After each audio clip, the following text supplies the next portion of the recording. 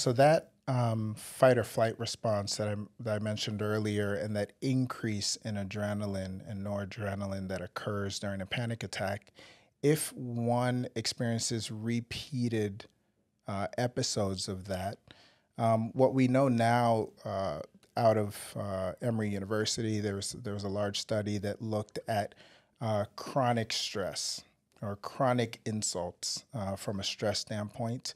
And what they found was that people who suffer from chronic panic attacks have a 25 to 40% increased risk of of negative cardiovascular outcomes over their lifespan.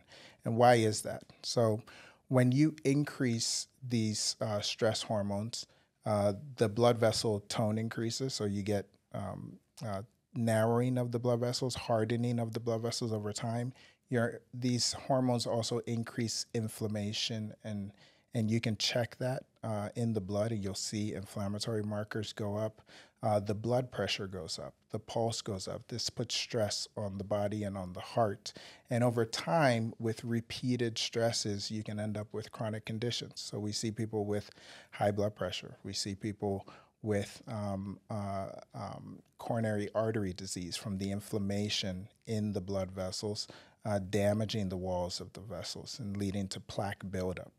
And so we see, one condition that many may be familiar with is broken heart syndrome. So this occurs when you have a sudden, huge increase in these adrenaline hormones, where the heart becomes overcome with all that adrenaline and just says, time out. This is actually a medical condition. Yes. This is not just I broke up with my boyfriend last week and lost 10 pounds. Oh, that may trigger it, but yes.